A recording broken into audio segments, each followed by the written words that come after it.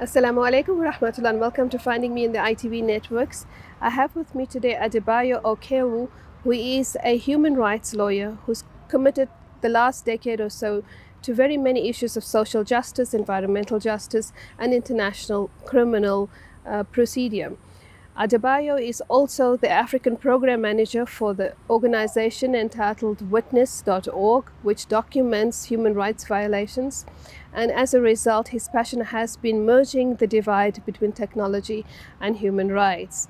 Although a novice, he would say of himself, I do believe he is very talented and has won 2 photography awards for human rights as well. So with that, I'd like to say thank you very much for being here, Adebayo. Thank you, Quraysha. It's great to be here.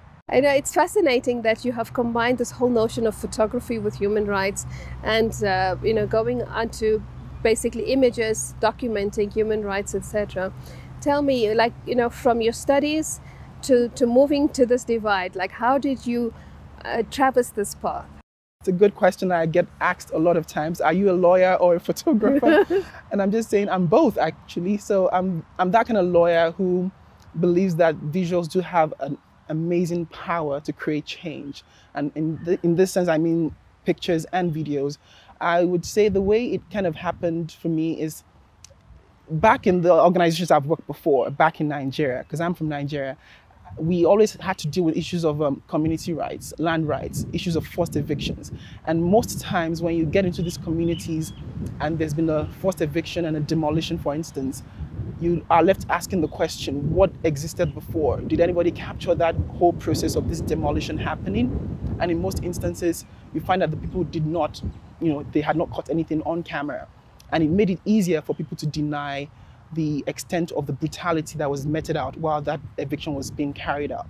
And so my organization back then, called SERAC, started to, take the camera with us. And whenever we got the notification that a forced eviction was about to happen, we ran into the community and we armed with our camera. And I was the guy who was always carrying the camera. We'll take pictures of this happening so as to use it subsequently in the court of law, or just as an advocacy tool to show people that this is what is happening, because that way you can then generate empathy and sympathy from the general public and subsequently also be able to show the court that this is an injustice that has occurred. And on down the line, every other organization I've worked with, I have always combined that with my legal proceedings in courts, and it has always proven to be effective. But I think the turning point came in 2014 during the Bring Back Our Girls campaign, when I was now in South Africa and I was so far away from Nigeria, and I felt so compelled to do something about what was happening back in Nigeria with Bring Back Our Girls. So myself and a couple of other friends, I gathered them together from other parts of Africa and said, let us create a campaign, a video that would speak to the injustice of this kidnapping and demand that the government of Nigeria should do something about it. And so this was us creating a video for advocacy purposes.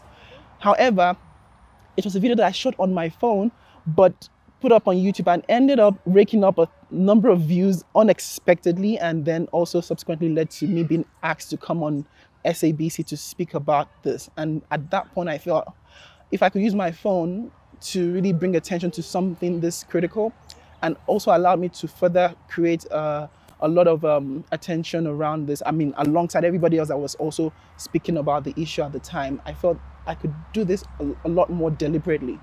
And from 2014 there on, I had been more deliberate about how I used it for creating campaign videos and photography campaigns as well. And fortunately, some of them have yielded great and amazing results. Tell us a little bit about your presentation on TEDx Pretoria, because that's a fascinating topic. That's about injustice. Yes. So I had the opportunity in 2017, if I'm not mistaken, to speak at the TEDx Pretoria platform, and my talk was specifically titled "The Visual Disruption of Injustice." And it was also because, since that 2014 turning point, a number of attention was being given to the work I was now doing, using visuals to create change and to spark debates and to pursue accountability. And it then led to me being given the opportunity to speak about the power of visuals on the TEDx Pretoria platform in 2017. And I would really encourage your viewers to actually try and check out that video. It's on YouTube, on the TEDx YouTube page. But essentially it was talking about how each one of us can be an activist just with the tool that you have in your hand, which is your cell phone most times. So if you're a witness to any form of injustice, taking out your phone to document that can go a long way in preserving that evidence and being able to seek justice for the victims over the perpetrators, whether in a court of law or in a tribunal or in international criminal courts, as a matter of fact as well. And even if it doesn't happen immediately, it could be preserved for a future use. And that way, the memory of that injustice is never erased. So that's something that, I mean, we could elaborate on that and go on and on about how that could be done, also to be done in a safe manner and in an effective manner, because some of the challenges we also see is when people take out their phones to record, they do not pay attention to some of the key details that would help in a court of law, that would be, you know, valuable as a minimal threshold for evidentiary purposes. So, yeah. So is that something that you think that people, especially young people who love to walk around with their smartphones, etc., and love to record information? Because many people say we want to do something, but what do we do? Or we don't know how. Or others say we're afraid. So if you're afraid and you can't physically go and stop an injustice, but at least record it, so that you have something to, like you say, to document and to then substantiate that something happened here and I was a witness to it. Yes, I definitely think there's a lot people can do, and it could start definitely from just getting involved by documenting that evidence. At Witness, we definitely always encourage that you should do that only if it is safe to do so, because there is almost no point you putting yourself in harm's way just because you want to capture that moment. It's better that you are also safe in the process.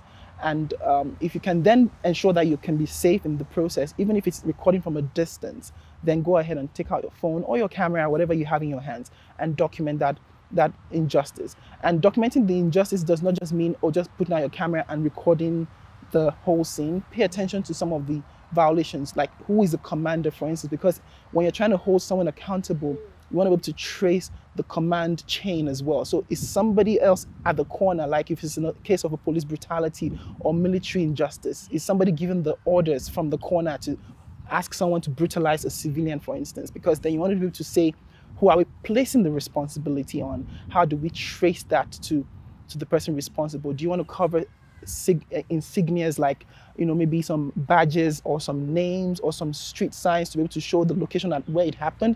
Because when you do record these videos, before we used to say seeing is believing, but we're in that era now when people would even see a video and would still want to discredit it. Yeah, fake news, so much fake news. Yeah, fake news, misinformation, disinformation, all that whole issue is also bubbling up at this point. And you want to be able to ensure as much as possible to avert that and create a lot of detail in your video that would enhance the credibility of that video for anybody who wants to use it to pursue justice. So just documenting things such as street signs or the location where you're recording at, or just speaking on the camera if you can and saying, I'm here today, is the so-and-so date, in this so-and-so month, in this so-and-so year, I'm at this location. Sometimes it's impossible to do that. It's definitely sometimes chaotic and the trauma is real. And it happens very quickly too. And it happens so soon and so fast. But when you have, you know, been trained and thought about these things before that situation arises, then when it arises, you're ready to, you know, you're far more prepared. Yeah, you're better prepared to be able to just take out your phone and do the right thing at that. Tell us about your awards, your photography awards. I want to brag now, right? Yes. Well, so I was privileged. I've been privileged to win 2 photography awards. One, incidentally, was here. Well, it was given to me in South Africa, and the other was given to me in Italy, in Europe. Both of them were human rights related, and they covered issues of human rights. One was on general human rights, and what happened was I had traveled to Swaziland on a field trip, and a number of other human rights activists and students had been asked to document what they saw in the different fields that they went to, and they should submit that entry. And my entry came out as one of the best, or as the best overall. There were 3 that were rewarded. Mine was the top best, and my other colleagues, one from Kenya and another person from I think South Africa, if I'm not mistaken, also got awards. But mine was about a girl who was on a farm who I saw herding cattle in Swaziland when she was meant to be in school. And so I found that very curious. First of all, you don't typically see a girl herding cattle. It's usually the boys. But whether it's a boy or a girl, it wasn't acceptable anyway. And the interesting thing is this girl was herding it with so much joy, and, you know, there was this smile on her face. And I took that moment, I captured that moment with her brimming with a smile in front of this cattle. And the message was that this girl ought to be in school. You know, she shouldn't be herding cattle, regardless of the joy on her face. She deserves the right to education. And I think the framing of that picture in the context of the right to education was what appealed and made it a winning photograph. And the second one was in Italy, which spoke to the right of migrants. In South Africa especially, I had a photo that depicted migrants who were in South Africa, and there were two of them. And the story was that South Africa is a rainbow nation, and in that respect, you should see it as an opportunity to be welcoming to the whole of Africa, and not as a burden when you have migrants coming in. It's a beautiful thing when you have a rainbow, a country that calls itself a rainbow nation, and part of that rainbow is to have the diversity of Africans being able to call this place home. So that also resonated, and it won the best prize. It was exhibited in Venice, and a number of people went into Venice and they said, "I saw your photo. It was, blown up." And I got the opportunity to also go to Venice based on that award. So I'm glad that not just were my photographs capturing issues of human rights and speaking to those injustices, but then people see it and also are able to further communicate that message to a bigger audience.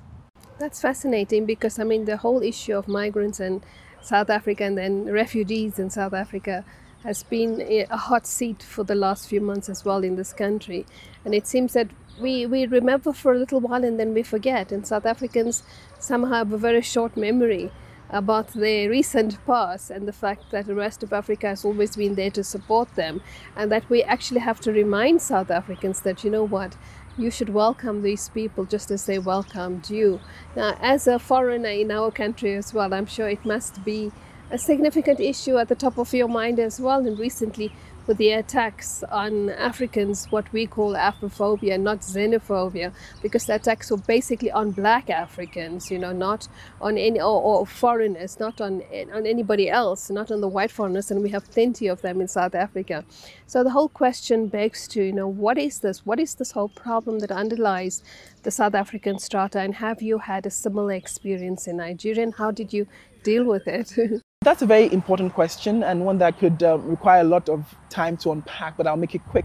So as a foreigner in South Africa, I've really not experienced Afrophobia, and I can only say I've not experienced that not because it doesn't exist, but because I am pretty much insulated. I am doing my PhD at the University of Pretoria, so it's a community where you already have a diverse group of people from all around Africa, and I think there's a greater understanding of why it is important for all of us to come together as Africans or from all around the world.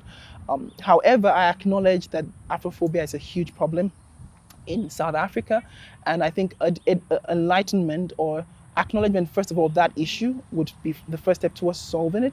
Secondly, then there needs to be a lot of enlightenment around how that foreigners are not the ones coming to take your jobs or cause crime. If there's an issue of crime, let the government deal with it based on a criminal issue, not based on a nationality issue, because it's not Nigerians only that are causing crimes. Yeah, there are Nigerians that are causing crimes, but there are South Africans that are causing crimes. So it's not because of your nationality that you're a criminal. Being a criminal is a decision that individuals make, and it doesn't mean whether you're from whatever country you're from, crime exists just because people are bad, just generally speaking. So deal with that on that premise, not because of nationality. And if we're just to look back into history, Nigeria also had its own phase when it asked foreigners to leave the country back in the 1980s. And it was that time where, if you're familiar with that time, it was something we called Ghana Must Go, because Nigeria asked Ghana, it was during the oil boom, and Nigeria asked Ghana and other countries to leave the country because it was the time when also civilians in the country and citizens were saying, oh, we are now having this same story of citizens from other countries coming to take our jobs, crime are being committed, and we needed to have them leave the country. And they succeeded in pushing a lot of African foreigners out of Nigeria at the time. But fast forward to 2019, some of the problems still exist. There's still high unemployment in Nigeria. There's still crime in Nigeria. But the foreigners were pushed out. So what happened? And that's what I always remind people. So then actually, what's causing this problem? That was never us. Exactly. It was never the migrants. It was never the foreigners. It was just a lack of government responsible governance. So when you have these issues of unemployment in the country, I think the right thing for civilians or citizens of that country to do is to hold their government accountable and not to turn on the other as being the ones guilty of it. We have to go to a break. When we come back, we'll take this a little further. We'll see you after the break.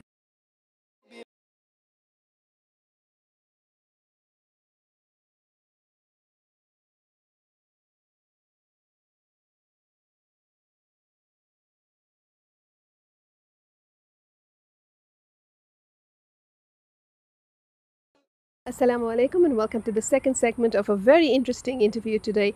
And I mean, this is a wonderful conversation. I thoroughly enjoy discussing these issues as I think it raises a lot of questions, especially for us ordinary South Africans who sit and just fall with the sound bites, the stereotypical narratives, the slantings that are put forward, and always in these issues it's always a matter of let the foreigners go. So with me is Adebayo, who is the program manager for Africa of the organization called Witness, and we're speaking about human rights issues. Now, before we went into the break, you spoke about Nigeria's episode of Ghana Must Go, as we had Zuma Must Go in South Africa. But I mean, these are tragic moments in our history. It's almost embarrassing to say that, this was actually a part of our country. This is the way our country behaved. Yet Nigeria was so welcoming to South African freedom fighters, for example, the ANC, etc. When they were busy fighting the apartheid government, Nigeria did a lot for them. So how do we have these turnarounds? How do we have these two sides to the same face of a particular coin? I think it starts from the lack of enlightenment. Many people do not know the history, and it needs to be said that Nigeria did play a role, just like many other African countries. Some were bringing in ANC freedom fighters and allowing them have exile in other African countries. Some African countries actually issued passports to allow these ANC freedom fighters, people to travel around the world, because they were not necessarily welcome and were at risk in South Africa at the time, fighting against the apartheid government. But Nigeria specifically, I remember every civil servant in Nigeria was mandated to pay something called the Mandela tax. So an amount was deducted from their monthly salary that was then put into this Mandela tax and sent to South Africa to support the freedom fighters and the push against the apartheid government. That was something that really did happen, and which people gladly contributed to ensure that South Africa was relieved and released from the shackles of apartheid. So there was a lot of contribution that was given back then to the struggle here in South Africa. And it's not just because of that people need to just now pay attention and say, oh, welcome other African countries. Yes, that's part of the reasoning that you should look at, but just for the basic fact that it's the humane thing to do. But don't you also think that it's about a recognition of the potential that Africa has? So on the one hand, I see this kind of discrepancy, like you welcome white foreigners thinking they're going to bring more technology, more progress, more advancement, and then you shun the African neighbors or the rest of Africa thinking they're just going to bring trouble. So your perspective of Africa is only violence or fear or criminality, but nothing potentially good. And that's how we've been brainwashed, but we continue to exhibit those behaviors towards our African brothers. It cuts across every area of the African continent, not just in terms of when you think of South Africa and the Afrophobia, but also when you think about the African Union. You look at Africa before the colonial era, it was colonialism that demarcated Africa as it currently exists. We didn't have these borders that we currently have, but they divided us and all of that. That is real from history. But then you look at Africa currently today. I can't, as a Nigerian, have the ability to go into many African countries without a visa. Whereas people from the West, from North America, from Europe, can come in and they don't require a visa. We lack the trust in each other, and yet we're on the same continent. I can have just with one visa, the Schengen visa, go into Europe, and I can, from France, go into Germany, from Germany, go into another, like Belgium, and in my own continent, I have to get a visa to come to South Africa. I have to get a visa to go to Zimbabwe. I have to get a visa to go to Kenya, on and on like that. We are not ready as Africans to embrace each other. I don't think we are. And it's not just a South African problem, it's an African problem. And I also acknowledge that it's also a Nigerian problem, because Nigeria also requires visas for some other African nationals. But then when you come to sub-regional level, we have ECOWAS, we have SADC, we have the EAC, and sub-regionally we are able to move more freely. You don't so need it's a bit more integration. Yes, there's more integration. I can go from Nigeria to Ghana without requiring a visa. But that is something we should see happen across the continent. We should trust each other more. And until we get to that point, I don't think we're ready for real integration, and nobody should just point fingers at South Africa. Yes, South Africa should own this issue of Afrophobic violence, but other African countries should also look in the mirror and see how they treat their fellow Africans as being unfair and unreasonable, whereas you welcome other people from other parts of the world with open arms and you don't trust your own. Yeah, I've always found it rather irritating that if you want to travel within Africa, the cost of the airfare is so much higher than if you have to leave Africa and go to another continent. Yeah. It's still a real thing. I mean, sometimes it's not just even in the airfare, it's also in the time it takes you. If you want to go to the Gambia, for instance, you may not have a direct flight to the Gambia. You have to go through be it Accra or through Dakar or through Lagos before you get to the Gambia. Whereas somebody from Europe might actually be able to get a direct flight. I recently was in Dakar and I had to take two stops before I got to Dakar. Whereas a colleague that was traveling from Amsterdam only had one stop, had a shorter time travel, and was able to get to Dakar before I did. And I was there. She still left before I did because I couldn't get a flight. So I had to stay one more night because I was coming back to South Africa. It is insane. So from travel to trade to human movement, migration, Africa needs to wake up. We need to embrace each other and break down the barriers that currently exist in between our countries. We break down the barriers that currently exist by recognizing each other firstly, and then learning about each other rather than being taught how to perceive the other. Because I mean, I recently taught a class to my political science students and said that in South Africa particularly, we have been taught to hate and fear our African neighbors, and hate has been taught. It's been a systematic form of colonization and apartheid in South Africa, and I'm sure there's certain aspects of it, as you say, in the rest of Africa, especially in countries that have been colonized. But besides recognizing each other and learning about each other, we also need to stand up for each other. That requires solidarity, and that requires, as you said, activism. Now, tell us a little bit about Witness, the organization that you have joined, and its African program. So Witness is an organization headquartered in New York, and I'm privileged to be the Africa program manager.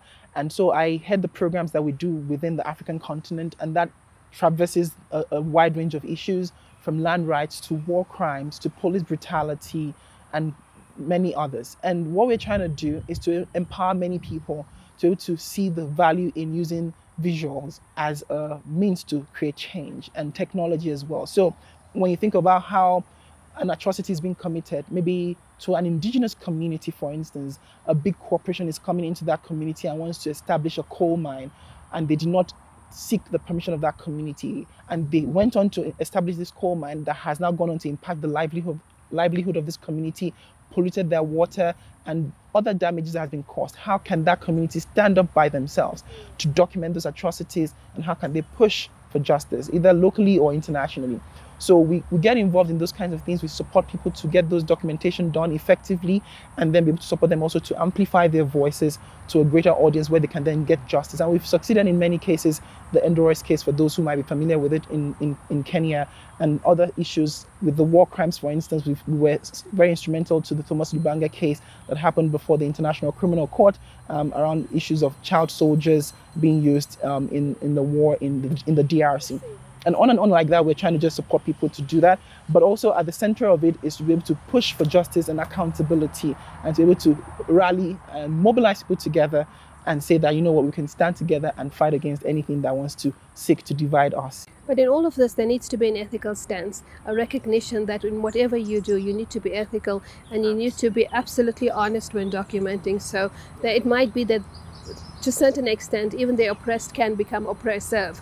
But so you don't sideline those kind of issues, but you present the entire picture, isn't it? 100%. We're right at the end. What parting message would you like?